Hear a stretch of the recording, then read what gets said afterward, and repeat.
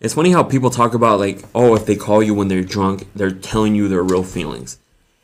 Yeah, but it also could mean that they're like super turned on and they want to hook up with somebody, so they're gonna lie to you and tell you a bunch of BS. That too, you know, it's it's tough to say because I don't know the person. Like maybe yeah, he did message you drunk and because he feels a certain type of way and now he's all in his feelings and things like that. But what if he's like now he's drunk?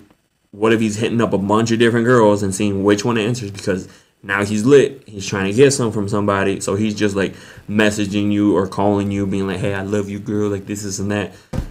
So it just, you don't know because I've seen both, you know, when people drunk call for because they actually feel that way, or when people drunk call because they're just trying to hook up, right? They're just trying to get something from you. So it's really hard to say. I can't say, oh, it's this. And that's the crazy part about dating, just all of this, right? Because you don't know.